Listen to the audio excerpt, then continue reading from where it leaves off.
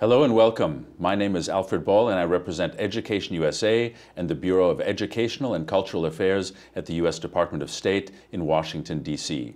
Today's Facebook Live is about navigating the student visa process. If you're an international student and need help with the application process for a student visa, this program is for you. Joining us today are Jennifer Sudweeks and Emily Almas. Jennifer is a Foreign Service Officer with the U.S. Department of State. She has worked in many different aspects of consular affairs, including both non-immigrant and immigrant visas. Jennifer is joining us virtually from New Delhi, India, where she serves as the U.S. Embassy's non-immigrant visa chief. Welcome, Jennifer. Joining me in our studio is Emily Almas.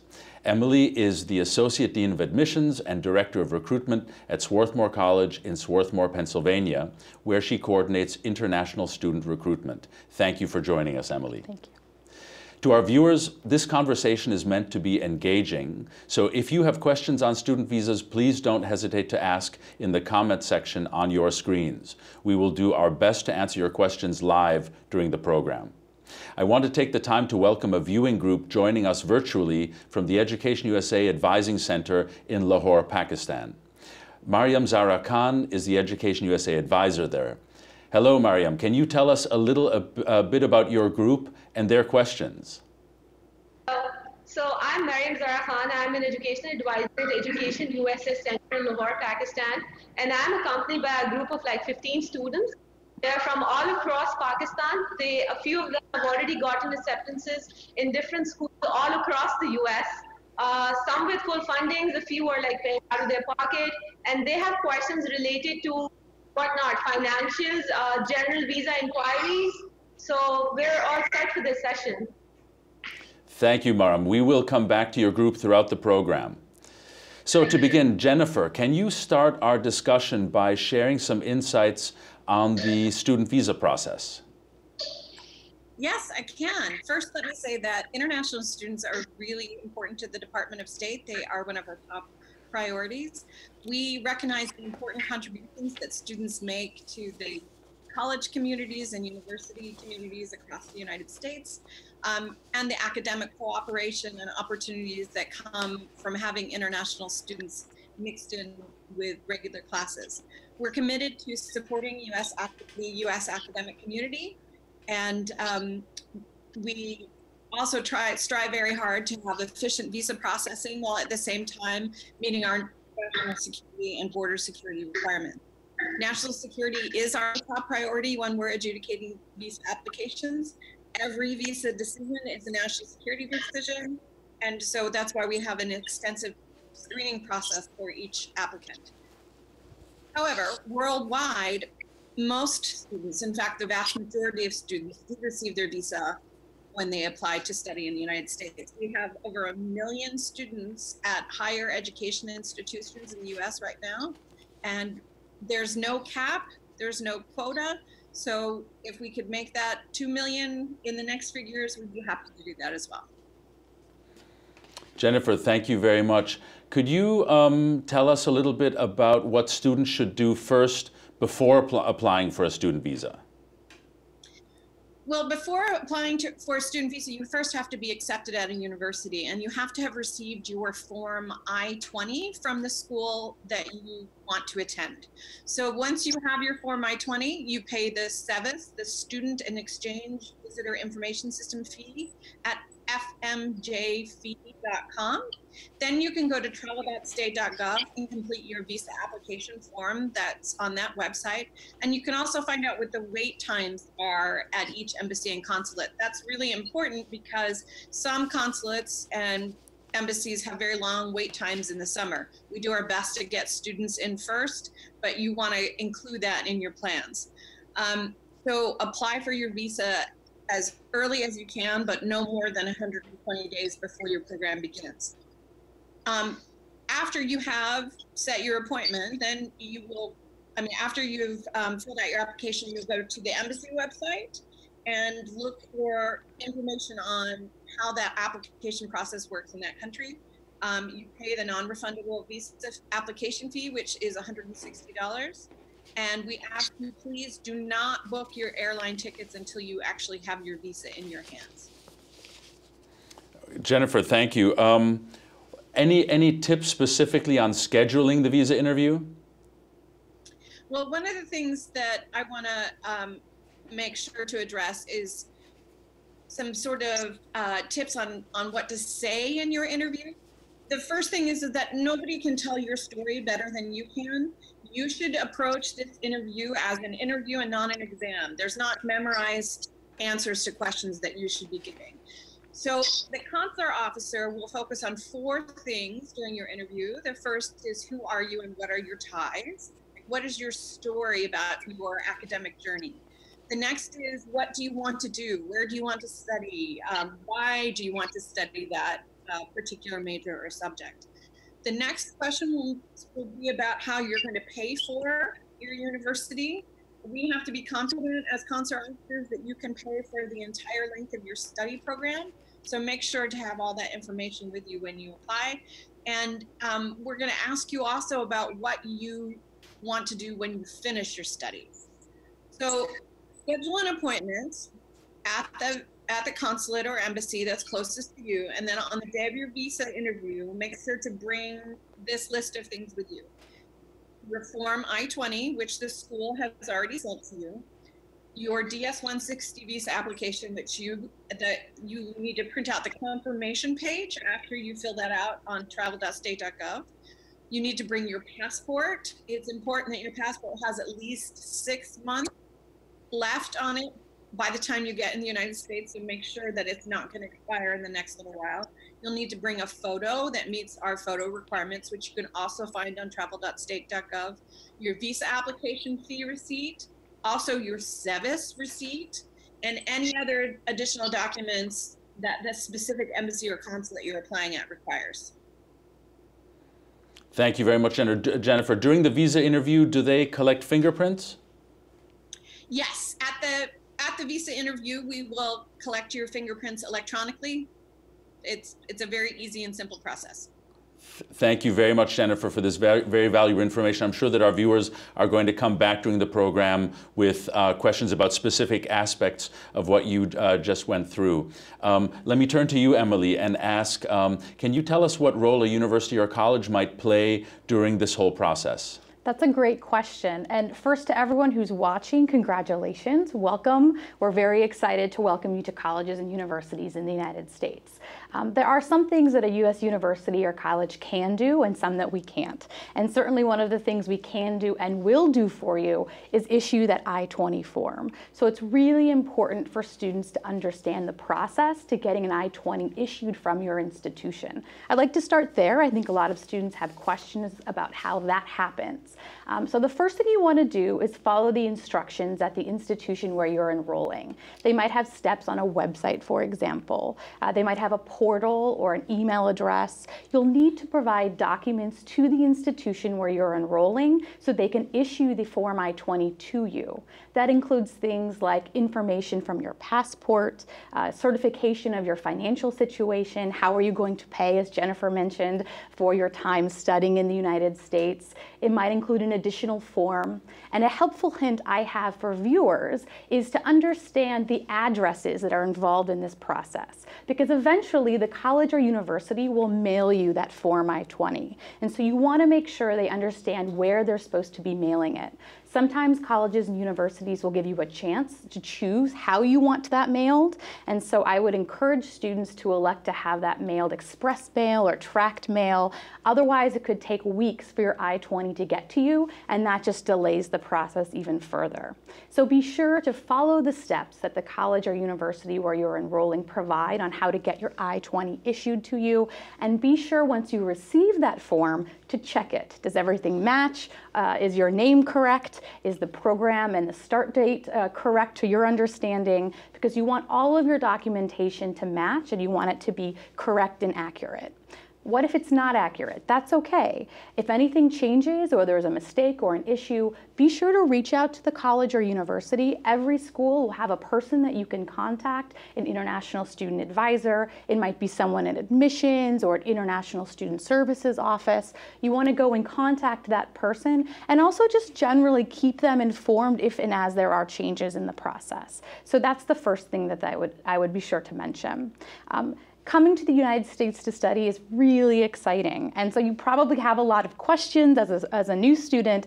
Where might you get answers to those questions? Many schools have websites that have information about this process, the steps you need to follow, what forms they require, again, to issue the I-20, when you might need to come on campus, for example. So as a prospective student, you want to follow the information available on the website or in other information that's been distributed to you from the school. So schools can and will issue you the I-20. What schools can't do and won't do is issue the F1 visa. And so sometimes students have questions about the roles that institutions play in this process for a student going through the application. We can certainly provide information to students. We can help ensure that a student has all the forms and documentation and paperwork they might need. For example, you'll want to bring your SEVIS fee receipt with you to the F1 student visa interview, things like that. Unfortunately, ultimately, it's up to the student to go and do the interview themselves. But if a student is not successful in that interview, you want to be sure to come back and tell the school that you're going to enroll in as well that happened, and we can talk to you, counsel you about the next steps that may include, for example, reapplying, delaying your start date, and trying to reapply for the visa. That's all very valuable advice. Thank you very much, Emily, for that great perspective. And I know that we'll be coming back to you throughout the program with questions from our viewers. Now let's go to our viewing group at the Education USA Advising Center in Lahore, Pakistan for some questions. Hello, Lahore. Can you give us your first question for our experts? Yes, sir. My name is Majid, and I'm applying for a student visa, and my father is funding my graduate studies. But he has put all his funds that I required in my personal account. And I have been working for the last 2 and 3 years as well. I have saved a bit of amount myself. So I still be showing him as my sponsor. Will that any chances of us getting student? Okay, can I ask, Jennifer, did you hear the question? Are you able to answer? I think I could answer that. We actually don't, as consular officers, we don't really consider parents a sponsor. We would consider that family funds. And so what you want to do is bring your financial history of where those funds came from, be able to talk about, how your father has been saving over several years, maybe bring bank records, and your also income. You might want to bring some pay stubs and things like that to show if the consular officer asks you to provide some financial information and documents. Thank you very much. Thanks, Jennifer. Lahore, do you have another question for us? Yes. I had a fully funded scholarship. So is it required to show financial statement to support my visa application? So I think that's for me again. If your scholarship covers everything that's listed on your I-20, including room and board and books and miscellaneous expenses, all you need to do is bring the evidence from the university that you have the scholarship. If it's only a partial scholarship, though, which many of them are, they'll cover just tuition, then you'll need to make sure that you have enough to pay for your personal finances. Thank you. Thank you. Excellent questions, Lahore. Thank you very much. And let me turn to Emily to follow up on that. I assume schools, if they are providing scholarships, should, a best practice is to lay out exactly what is being provided so that students can inform the consular officer of that. Is that correct? Absolutely. So part of submitting the documentation to the institution so that we can issue a student a Form I-20 is the cost of attendance. And so that includes room, board, books, and personal expenses, any necessary or required fees as part of coming to the college. And as an institution, if you're awarded a scholarship or financial aid, for example, the school should outline what precisely you're being given, and then your I-20 should illustrate the remainder, how it's being paid for example, personal funds or a family member, something like that. So you'll want to make sure to bring with you and have on hand any documentation related to what's being offered to you from your school. It might be a scholarship letter. Certainly that should be reflected already in your Form I-20, but always good to bring all of your documentation and paperwork with you. So be thorough and be prepared and make sure, and if the school has provided you with something, make sure that they have documentation that shows that, right? Absolutely. Because everything helps during an interview. It does. Thank you very much. So thank you very much, Lahore. Excellent questions. Let us go to our friends on Facebook to see what questions. Tango from France would like to know what type of visa is needed for an internship after completing a semester of study at a university. Jennifer, could I turn to you for that? Yes, and I can actually only guess because I don't have the specifics in front of me, but in general, internships are usually on a J1 exchange visa. But you can do an unpaid internship as part of academic credit on your F1. You really, if you're already in the United States, you really want to talk to your university about those regulations and which visa they think you should apply for. That's very good advice, sir. If you're in the United States, make sure you speak to your own university, your own institution to get information. Emily, I assume that's common. Absolutely. So there are a variety of ways that a student could do an internship while they're a student, but it's important to talk to your International Student Services advisor at the university or college where you're attending before engaging in that. You want to maintain your status on an F1 visa. Something you might have heard of before called Curricular Practical Training, or CPT, for example. That could be what this student is referring to, but most importantly, check in with the International Student Advisor at your college or university first, and they can help figure out what kind of paperwork or arrangements need to be made in advance of doing anything like engaging in an internship. Thank you both. Excellent advice.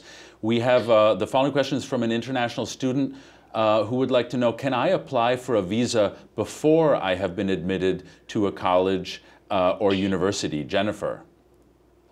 So yes, you can. Actually, there's something called a prospective student visa.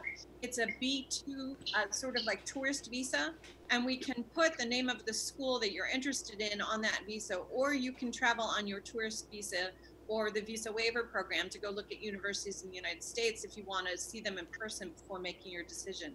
But once you are studying full-time, you need to be in status on an F1 visa, and it's much harder and it takes a lot longer to switch that status in the United States. So we would suggest probably, if you're not on a prospective student visa, that you return to your home country and apply there before studying in the US.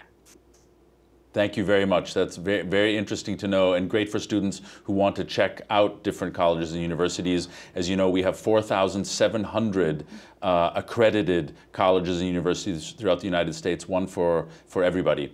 Our next question is from Martin, who would like to know what happens if you get the visa but can't travel to the United States to start the university program due to family problems. Jennifer.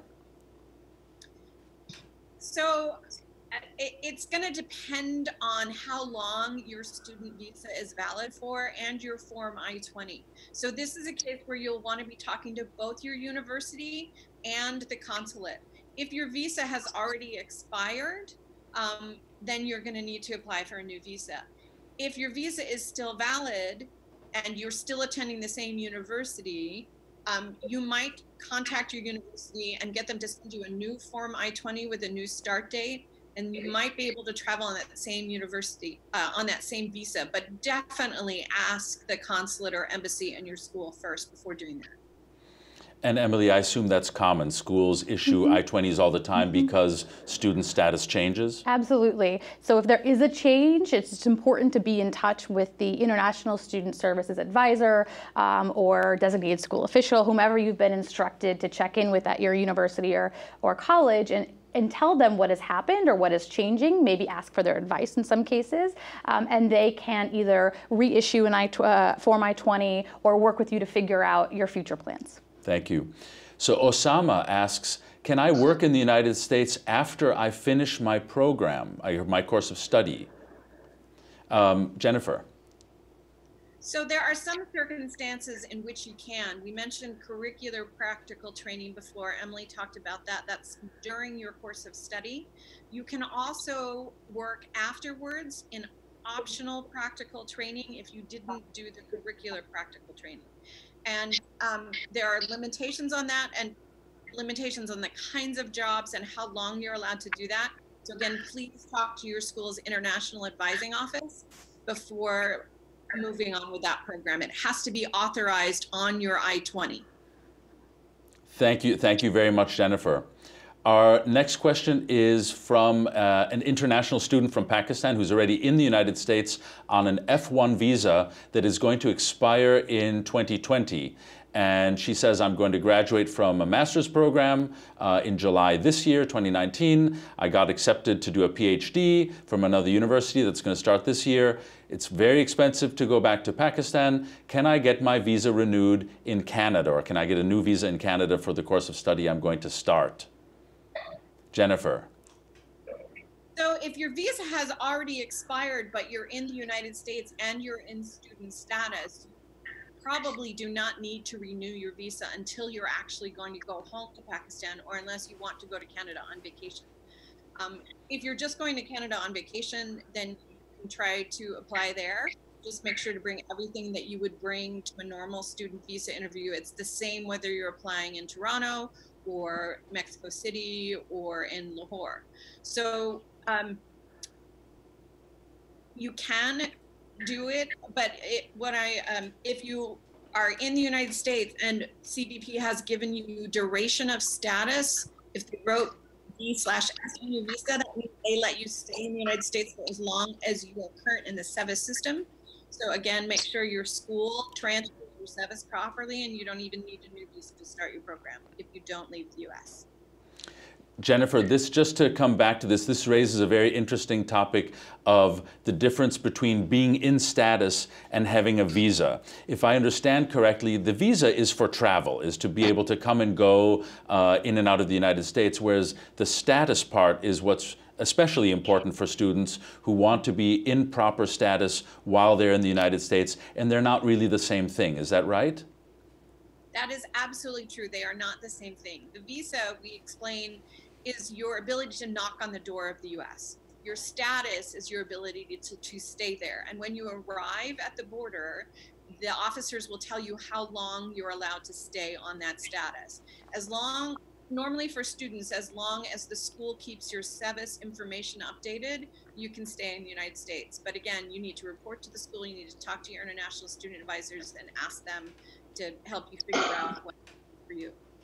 So as long as I, as a student in the United States, I keep my school informed, I'm in status, they keep me updated, even if my visa has expired, that's okay because I'm properly in status in the United States. But then if I needed to travel, as soon as I leave the United States, I need to get another visa to come back. Is that correct? Yes, that's absolutely correct. Thank you very much. That's great. And Emily, is that typical? Does that is that something you see often in international students, that they, for example, may not have a valid visa, but they're in status and they have simply said, I'm not planning on traveling, I'm not going to leave, so I'm just going to, be in status properly and study, and then I'll get a visa whenever I need it, if I leave. Absolutely. As long as you are still in your duration of study, which is the terms of most status, you're fine to remain in school as long as you're keeping up with any requirements about checking in or updating the International Student Services office on your campus. And so the only issue is if you, as you mentioned, leave the country, then you will need a valid F1 visa to re-enter the country if it has expired, right. And all documentation related to that. So for example, an unexpired passport, things like that. So even if the status is fine, if your visa has expired, you need a visa to travel. That's correct. And you get that outside the country. That's correct. And I just want to mention, we're talking about international travel. So one of the real joys and benefits of studying in the United States is you have the opportunity to travel freely throughout the United States without any concerns. So I really encourage students who are studying in the US to take advantage of that, to go and see a different part of the country. The United States has a really broad array of histories and geographies and cultures and food, such great food, in many different parts of the country. So once you're in the US, you should feel free to take advantage of those opportunities to travel. That's fantastic. So, and we keep saying, not only just 4,700 schools, but all the way from Alaska to Puerto Rico. Absolutely. It's all the United States, and the huge country to see and take advantage of. of, travel and explore. So Definitely. thank you. Thank you both. That's great advice and perspective. Our next question is from a viewer who asks, if I already have a visa, visitor's visa, or for example, I'm from a visa waiver country, do I also need to get a student visa if I come study? Jennifer, could you take that? Yes. If you're from a visa waiver country, when you enter the United States, you enter on visa waiver status, and you cannot switch to an F1 status in the United States.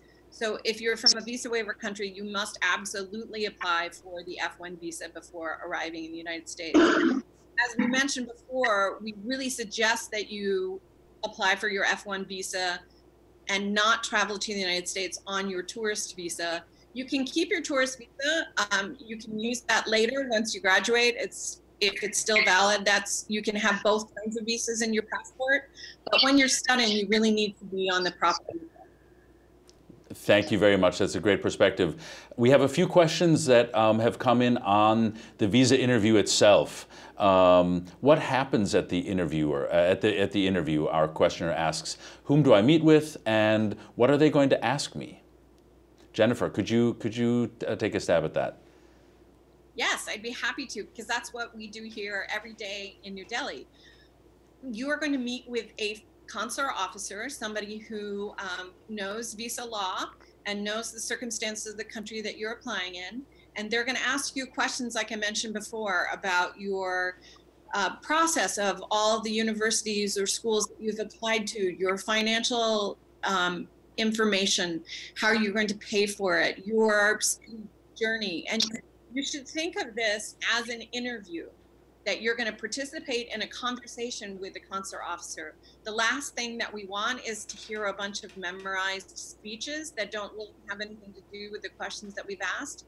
So it's not a test that you can prepare for. It's a conversation that you're going to have. So Jennifer, am I right that, in our system in the United States, as you say, it really is a conversation, an interview. In other countries, sometimes they just look at documents, but our consular officers really want to speak to students. Is that right? Absolutely. And in fact, we a lot of times can issue a student visa without actually looking at the documents, just by hearing the answers that to the questions that we give the student and looking at the information that they've already provided in their application and on their I-20 form. So the consular officer might not look at anything at all except your passport and your I-20 form, and that's still just fine. You can still get a visa. Okay, so students should be prepared, and they should be proactive, and they're their own best representatives. Absolutely. Nobody can tell your story better than you can yourself. So don't listen to people who tell you, oh, I said this and I got a visa just fine. Please do not bring fake documents. If somebody has told you that you should buy this package of documents and that will guarantee you a visa, that is simply not true. Yeah, terrible. So just be yourself and enjoy the interview, because we're going to ask you a lot of questions about your school, and it's a good time to talk about how much you want to study in the U.S. That's great advice. Our next question is also about the interview. Are students required to show funding for the duration of the program or just for the first year of the program? Jennifer.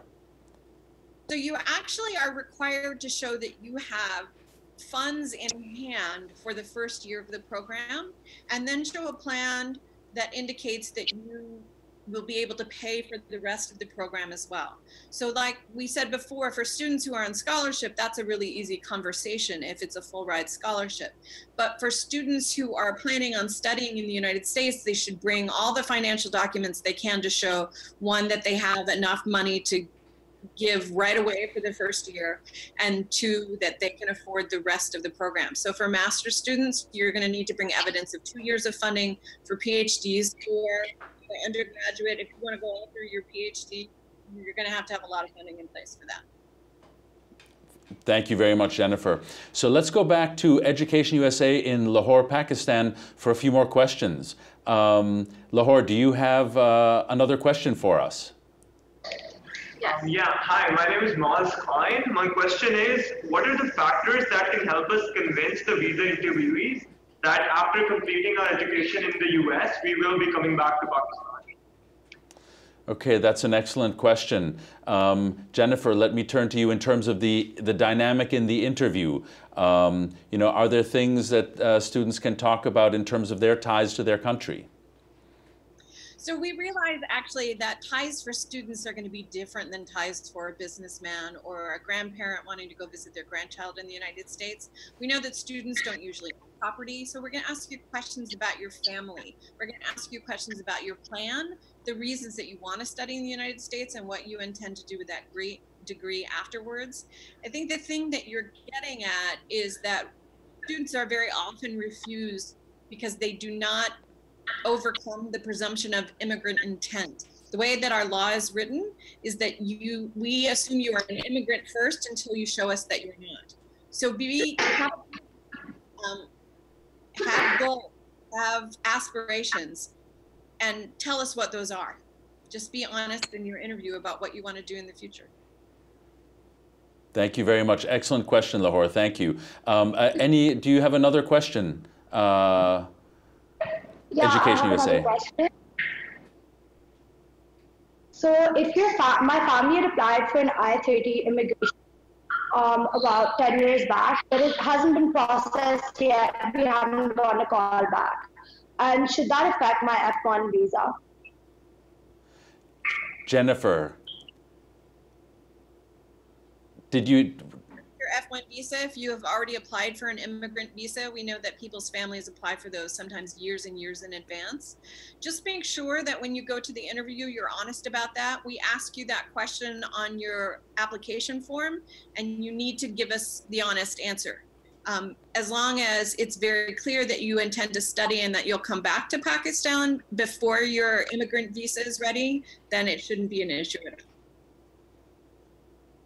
Thank you very much. Excellent question and important answer. So one has to be transparent in a visa interview and ready to talk about all aspects of, you know, wanting to go to the United States, including when you have, you know, issues like that where there might be an immigrant application as well as a student application. So let's go back to some more questions from Facebook. They are pouring in. Our next question is, if I am denied a visa, can I appeal? Jennifer, do you want to take that first, and then I'll turn to you, Sure. Emily. Okay, so there is actually no appeals process in the U.S. non-immigrant visa process. If you are denied your visa, the only thing that you can do is reapply, but there is no reason, unless the consular officer tells you that you're ineligible for another reason, there's no reason that you shouldn't just go ahead and reapply. The thing that you'll run into, though, are the long wait times. And we prioritize students who haven't had their interview first. So make sure and apply early just in case. Thank you very much. Emily, does this happen occasionally? It does happen on occasion. This is really a situation where we would encourage a student to reach out to the college or university where they're going to enroll and to express what has happened. Oftentimes, institutions can provide information, maybe have a conversation, help a student walk through the process of what has happened and what would be different when they're reapplying for a visa the second time around. Are there times when you as an institution might say, hey, it might be better to wait a year?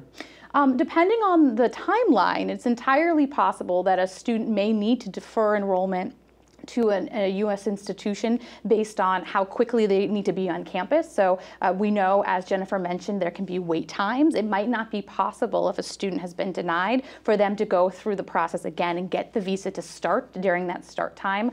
It could be a financial situation. Perhaps something has changed in a student's financial picture and they need to wait to have the necessary funds to make them eligible for this process as well. And so that's really where talking to the college or university where you plan to enroll is important, and letting them know what has happened, what your plans are, and see the ways that they can help.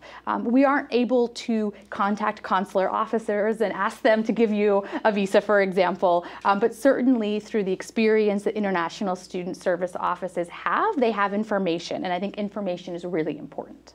Okay, thank you very much. And I think we've got another question for you from our viewer. What if I want to transfer schools? Can I change my program or course of study? So two questions in a way, transferring schools once you have a visa and changing my program or course of study at the same school. Absolutely. You can do both things, whether at the same school or another. It's again important to reach out to the International Student Services Officer for your institution and explain what you plan to do. So if you're transferring schools, you're going to need to transfer your SEVIS account, basically, and you'll need to have your new institution issue you an I-20 form, and there's a process for doing that. Every institution has a slightly different array of steps you'll need to follow, but functionally you'll need to get that new I-20 from your new institution. You do not need to leave. Typically, depending on your circumstances, you can do that process while in the United States as long as you are still a full-time student and in status. In terms of changing your course of study or major, of course, many students choose to do that, and that's not a problem. You'll just need to update the institution where you're enrolled. Some schools may require you to come into the office and have a conversation with a person. Other institutions, especially large universities, may have an online system where you can input the data and they can revise your documentation and revise your information in the system, which is what's important. Thank you very much. Jennifer, from the perspective of a consular officer, does it matter what a student intends to study when he or she is going to the U.S.? So we don't really consider the school as a factor when we are looking at student visas. As long as the student has an I-20 from the school where they want to study, that's what we look at, the information on the I-20. So for us, it doesn't really matter if they start at one university and transfer to another. There are so many American students who do that. It's a natural thing. It's hard to know if a school is a good fit for you before you arrive there. So to us, it doesn't really make a big difference. And thank you so much, Jennifer, for pointing out one of the big things we try to convey at Education USA. Of course, our services worldwide, our basic services are free to students, and our whole aim is to help students find the right fit in an institution, to find institutions where you will succeed academically, professionally, personally, and that, you know, there are so many institutions that offer different things. Our advisors are trying to help you find the tools to find the right place. So thank you for pointing that out. That is one of the benefits of studying in the United States, is that certainly our whole education sector is geared towards student success. That's always something we try to point out from Education USA's perspective. So our following question, I think, is also for you, Jennifer. Will my visa interview be in English or my own language? So if you are not studying English as a second language, your visa interview will be in English. What we're looking for is a student who can contribute to an academic conversation and have a back and forth with a professor or with another group of students and contribute to that. So if your I-20 form says that you still need to study English, then some of your interview might be in your native language, but we'd still expect you to be able to have, you know, everyday phrases and vocabulary at the ready so that you can tell us about your life at the school. That's great. So again, be transparent about what you're doing, and this is a chance to show that you can actually do what you intend. Yes. Thank you very much. A related question, can I work on a student visa? Can I stay with you, Jennifer? So you need to really talk to your international student advisor about that. If you are an undergraduate, and I believe after your first year, there are certain cases where you can work on campus. There are some cases where you can work off campus, but you can't just go out and get a job and then come and tell your university that you want to work. You really need to have that all prepared in advance and have the proper authorization before you do that. So I'm going to turn to Emily in a second, but does that mean that a student who came and said, yeah, my school has said that I'm allowed to work a certain amount of time or in a certain way, that is something that's an acceptable thing to say to a consular officer as part of the big picture of studies? Oh yeah, absolutely. Especially for graduate students, like we expect PhD students will be teaching classes or being research assistants, things like that. So there are yeah, of course, please tell the consular officer that that's what your plans are, because some of that might be included in your funding package. But if you just want to work for work experience and not attend classes, that you can't do on a student visa, and you should not apply for a student visa. Thank you, Jennifer. Emily, let me turn to you from the institution's perspective. Right. Can you go through, because it sounds like it can be, the rules are different for different kinds of students. They are, and I just want to echo what Jennifer said. If you're coming to study in the U.S. on an F1 visa, your primary time in the U.S. should be spent studying. So coming to the U.S. and working is not the goal or the aim of coming in that circumstance. There are opportunities, limited opportunities, typically part-time, generally 20 hours or less on campus, so maybe in a dining hall or a bookstore, depending on the student and depending on what degree program you may be in as a student on an F1 visa. It's really important to talk to the international student advisor at the institution that you're attending to ask questions about what's allowed and what isn't. You should not plan to fund your education in the United States through working while you're a student on an F1 visa. That's generally not feasible, and you wouldn't be certified for the financial component to be issued an I-20. So definitely check in advance, but generally there are part-time opportunities. Depending on your circumstances, in the summer there could be more work opportunity or opportunity off campus. Also, again, depending some of the programs that we've mentioned, things like CPT, things like that. But typically it's limited in hours and scope and location, so on campus. The most important thing is just to check in with the international student advisor and make sure that this is aligned with the regulations that you're trying to maintain. So bottom line, students come to study, work is a limited side thing that is possible, but a student has to be showing the whole time that she or he is focused on studies. Absolutely. And that's really how you can take the most advantage of coming to study in the United States. We want students to explore the areas that they're located, the schools are located in. We want them to enjoy American culture, get to know people from across the United States and maybe other international students as well. So the focus of your energy while you're on a campus in the U.S. really should be studying and exploring and learning American culture and your education and not working. Thank you very much. Thanks to you both. So Jennifer, a question for you. Our viewer asks, is a visa issued for the entire duration of my education or my time of study in the United States, or just on a yearly basis? So that actually depends on the country that you are from, the country that issued your passport. Visa duration is based on reciprocity. So whatever your home country gives American students who want to study in your country, we give the same length of visa. So in some cases that may be 5 years, in some cases that may be a full 10 years, in some cases it may be 3 months. So it really just depends on where you are from. Thank you very much, Jennifer. We have a second question, I think, that goes to you as well from Angel, who says, I received a student visa last year, but I didn't actually travel to the United States. I now have a new I-20 to attend a different school. Can I use the same visa that I already have from last year to attend this new institution?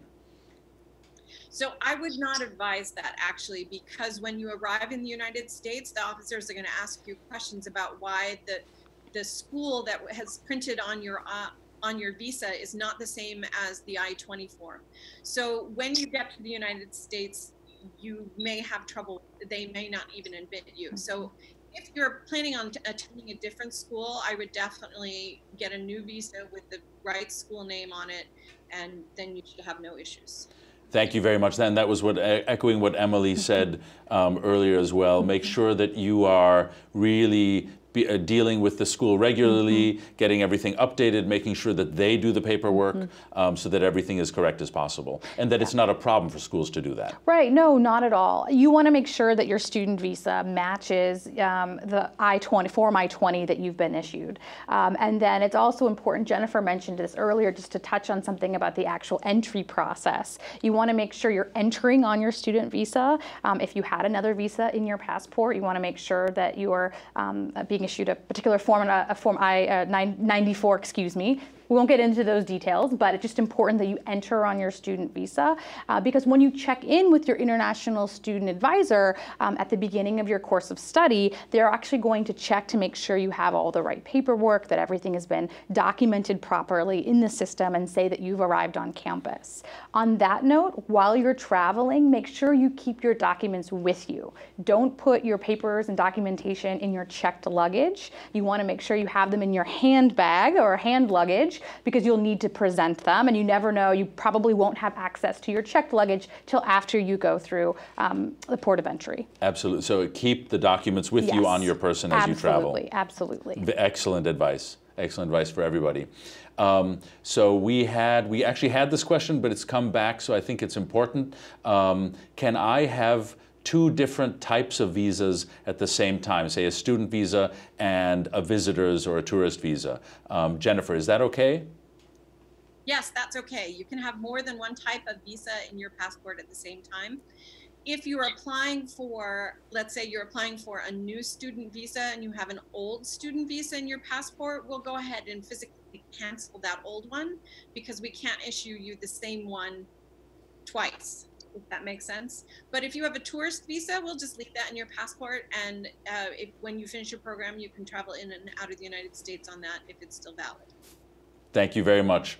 Our next question is from Louise, who would like to know what is the specific definition of full-time student status? What does that mean? Emily, can you Absolutely. So that's a great question. So every institution has guidelines for each of its programs that are authorized to issue I-20s for, and what meets the criteria for full-time status. So this might depend on the specific degree program or course of study, but you'll want to make sure that you are applying for full-time status because you need to be a full-time student, except some specific situations in which you can talk to an international student advisor about to continue on as an F1 student visa holder. So you'll definitely want to check in with the international student advisor if for any reason you want to take a reduced course load, for example, if you want to go part-time, as you might hear the terminology used sometimes in the United States. Don't do that until you have a conversation with the international student advisor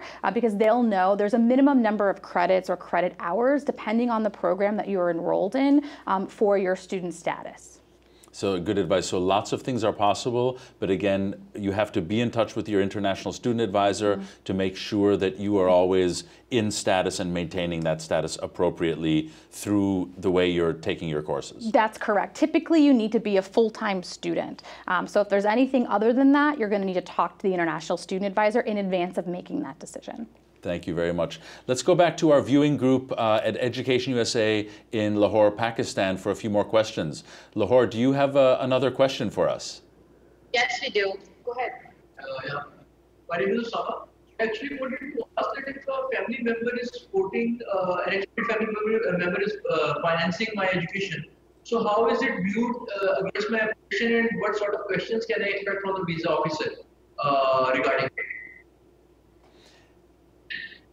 Jennifer, can we turn to you first for that? So I'm not sure I heard the whole question. It was cutting in and out. It's about what financial documents they need to bring, or?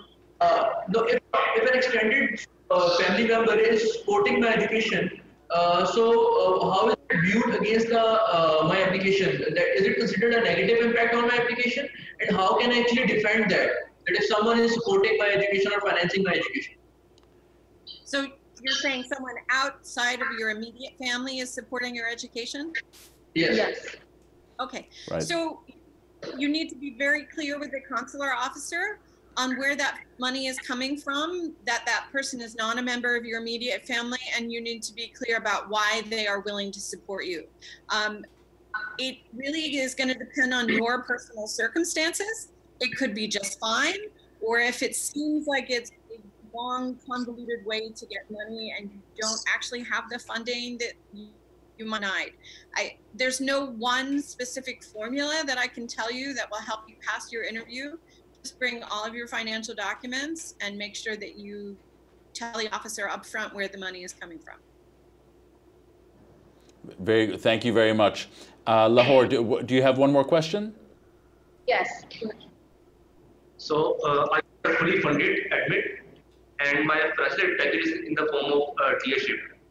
So is J1 visa the most appropriate visa for me? I'm sorry, you cut in there. Could you repeat the question again? I got a fully funded admit. My financial package is in the form of dearship. Is J1 visa the most appropriate visa for me? Emily, are you able to answer that? I heard a little bit of your question. I think you're asking about which kind of visa you should be applying for, and if that was the question, I think different programs are going to be tied to different kinds of visas, and so typically, if you're enrolling as a full-time student at an approved institution, and as mentioned, there are over 4,000 different fantastic colleges and universities in the United States to choose from, then you're going to need to be on an F1 visa.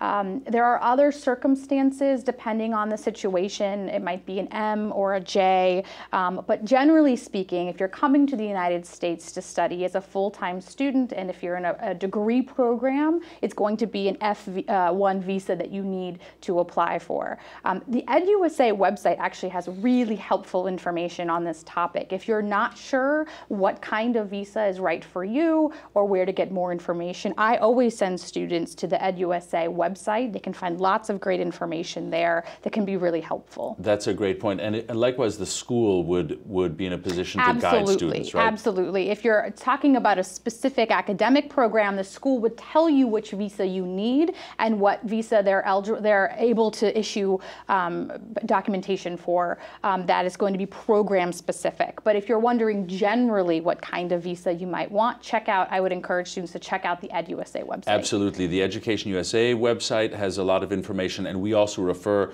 to the website of our Bureau of Consular Affairs, where Jennifer works currently at Embassy New Delhi, and with a lot of very specific information about visa categories. Thank you.